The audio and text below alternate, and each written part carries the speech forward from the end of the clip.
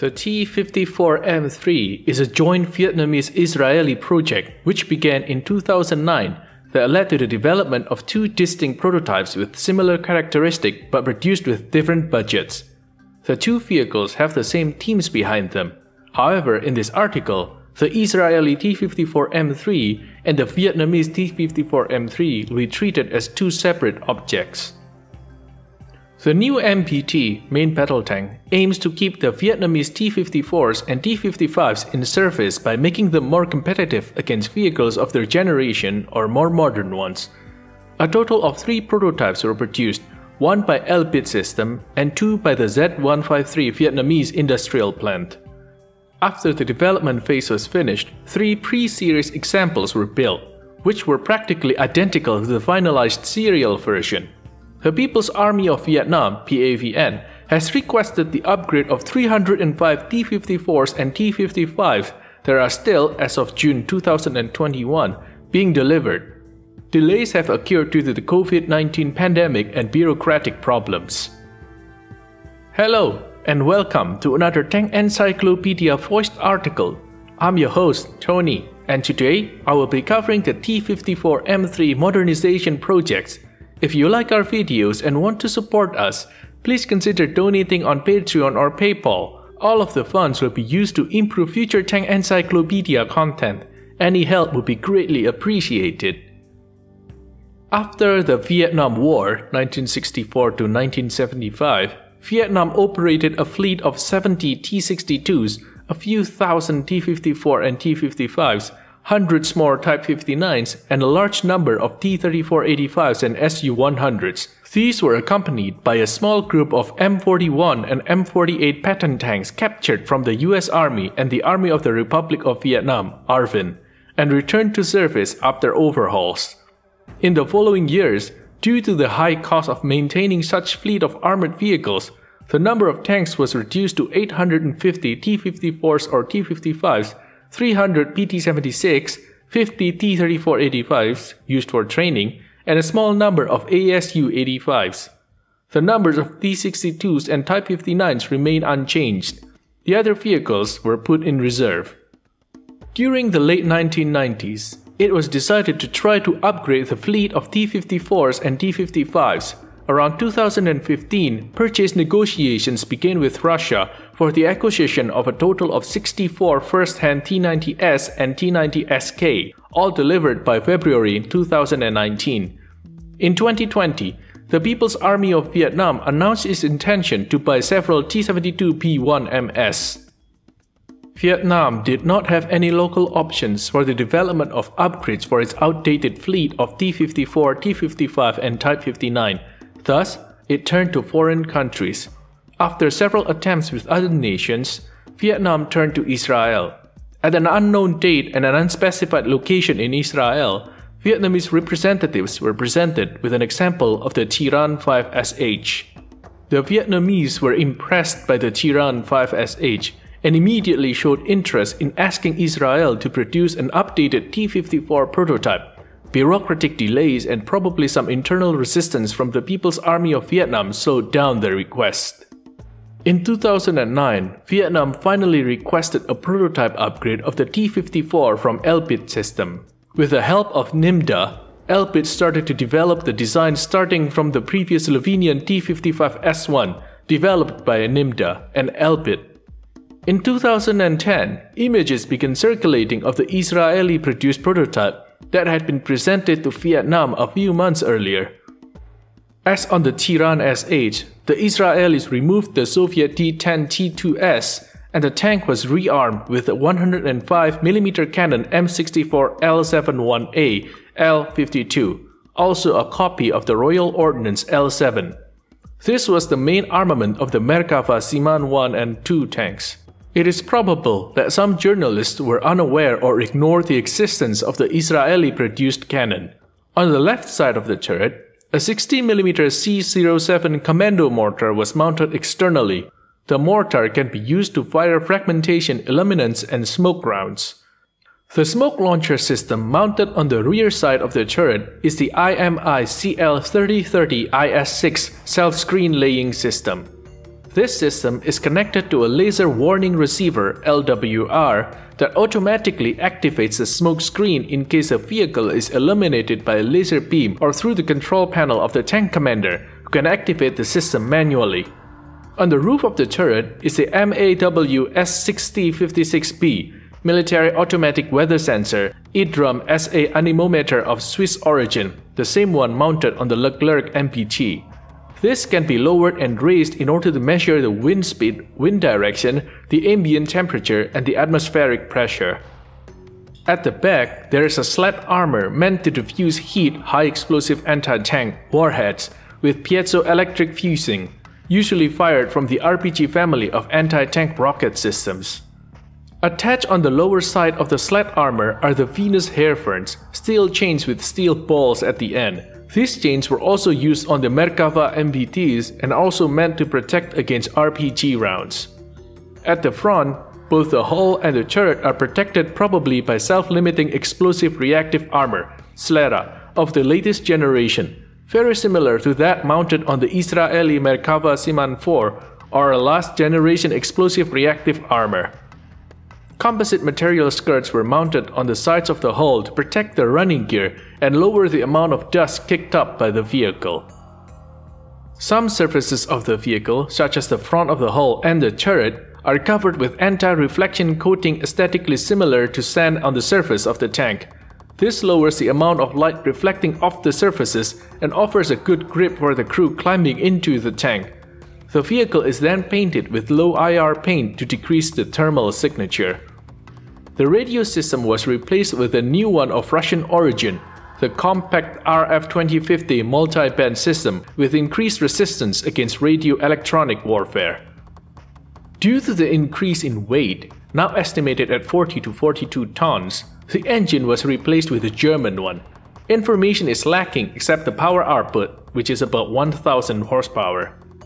This is probably an MTU-881 8-cylinder diesel engine of 1000 horsepower at 2700 RPM, guaranteeing a higher speed than the standard T-55 thanks to the additional 200 horsepower. The new engine is connected to a transmission and gearbox of Ukrainian origin, although the data and models are unknown. A driving computer system is also installed, allowing the vehicle to calculate the tilt and the speed of the vehicle. That computer is installed on the driver's position, with a hydraulic power steering system allowing the steering column, brakes, and clutch to be much easier to operate. For the safety of the crew, a fire suppression system was replaced with a new automatic system capable of self-diagnosis, also of Russian origin. The fire control system is a TIFCS-3BU, stabilized on 2 axes, produced by the Spanish Indra Sistemas. The system includes a TSGS-54BU laser rangefinder, also stabilized on 2 axes, and a thermal camera for day and night vision in the 3 to 5 UM or 8 to 12 UM range. The commander has the possibility to see the view from the gunner's optics, and in case the gunner is out of action, to aim and shoot. Finally, a complex update of the servo mechanism for faster movement was undertaken. The old TDPK or TS optical sights, depending on the tank version, are retained in the remote event that the FCS get incapacitated. All of these upgrades significantly increase the chances of hitting a target at any range, day or night, and in any weather, even on the move. According to Fiat Defense, this new FCS has similar characteristics to that of the more modern T-72M3. Indra Sistemas has specially developed the FCS to take up little space and to be mounted without having to modify the turret structure of several Soviet T-series tanks.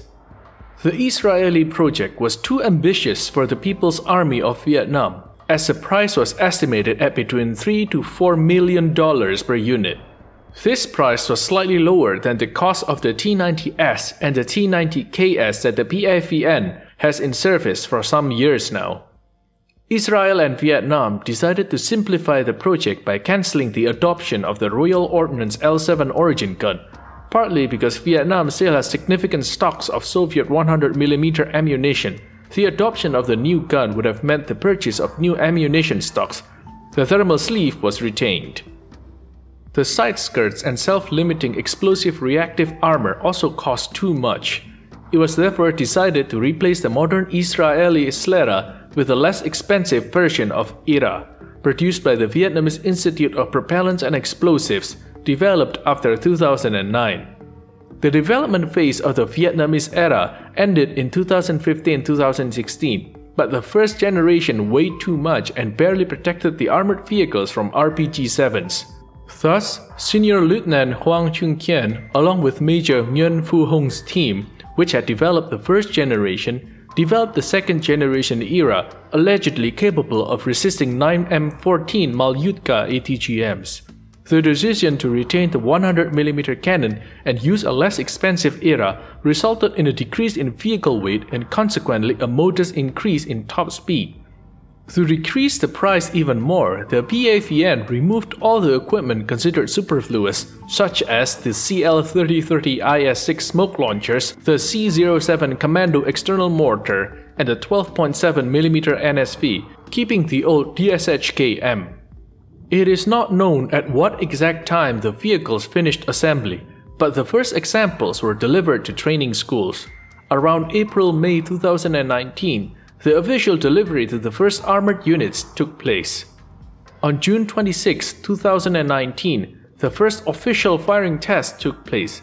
This was captured by Vietnamese National Defense television cameras.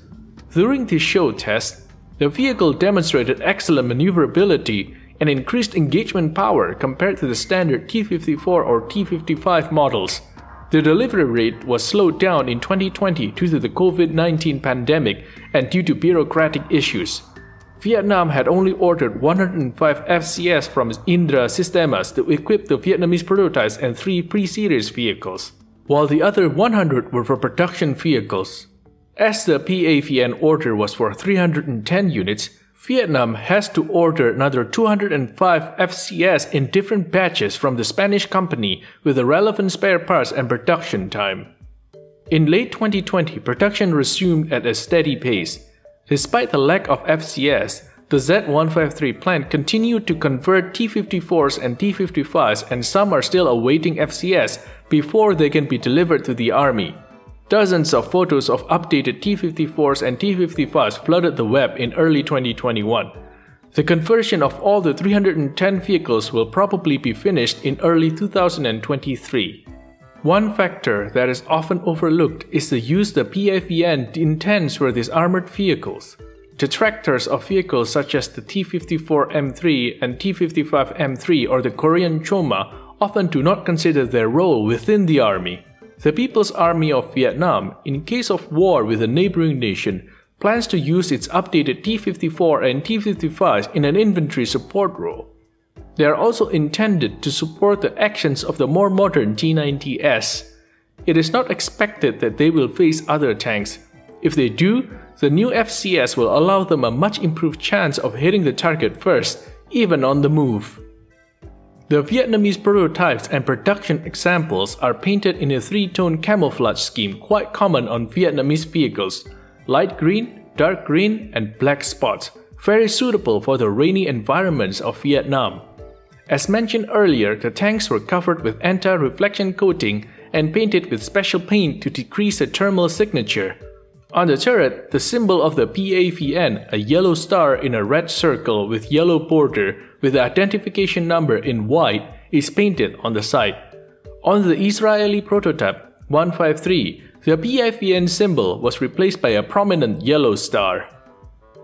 The Israeli T-54M3 is a very expensive upgrade to the T-54 and T-55 that makes the vehicle capable of dealing with armored fighting vehicles much more modern than the venerable Soviet tanks. The Vietnamese T-54M3 and T-55M3, on the other hand, are cheaper versions of the Israeli T-54M3. While not nearly as powerful, they mitigate some of the obsolescence of the T-series tanks within the budget of Vietnam and will keep these vehicles in service. And that's it for this video. If you liked it, please leave a like and subscription.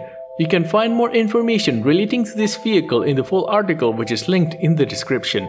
If you like what we are doing and want to let us continue working on these videos, please consider donating on Patreon or PayPal.